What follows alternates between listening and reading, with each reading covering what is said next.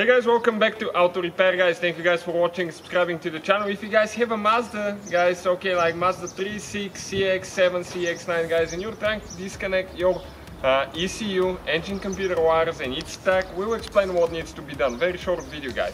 On every vehicle we get at the shop, including guys this Mazda here, we'll have at least 200 videos made.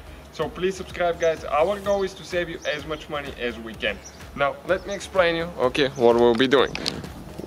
We're actually, we're removing the engine on this car here, and that's why we decided guys to shoot the video, okay, and show you how to disconnect the ECU wires. So let's go ahead and start on it now. So those are guys the wiring harness for the ECU. Now on almost every Mazda it will be the same way. That's why we're not showing you exactly where the ECU is located, because it could differ.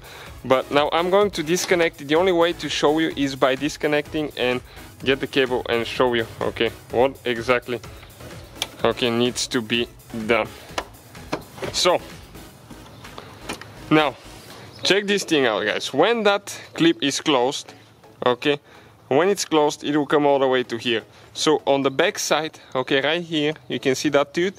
Grab it with your finger, pull it all the way, okay, down.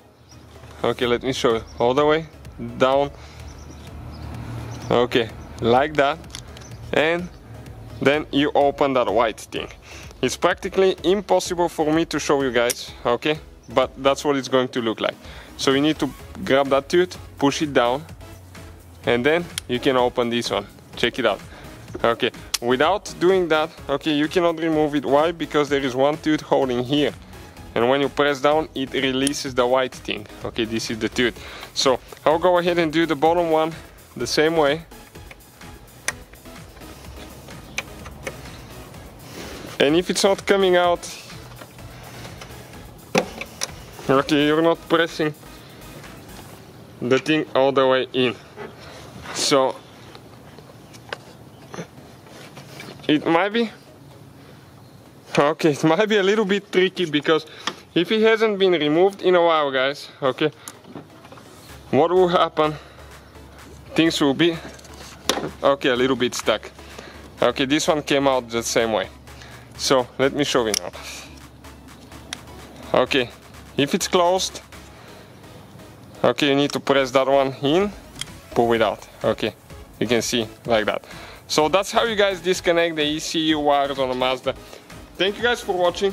Please subscribe to the channel for more videos, and see you guys next time.